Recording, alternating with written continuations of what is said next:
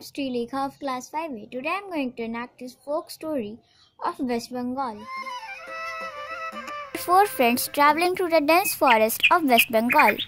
While traveling, they saw a dead tiger bones, and the three friends thought to give the tiger life, but the fourth friend wants to stop them and warns them of consequence of their plans.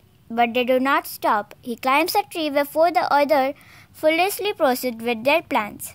The tiger comes to life and devours the three blood force. The fourth friend, practically nature, saves him and stops him. The moral of the story: sometimes it is better to be practical than intellectual. Thank you.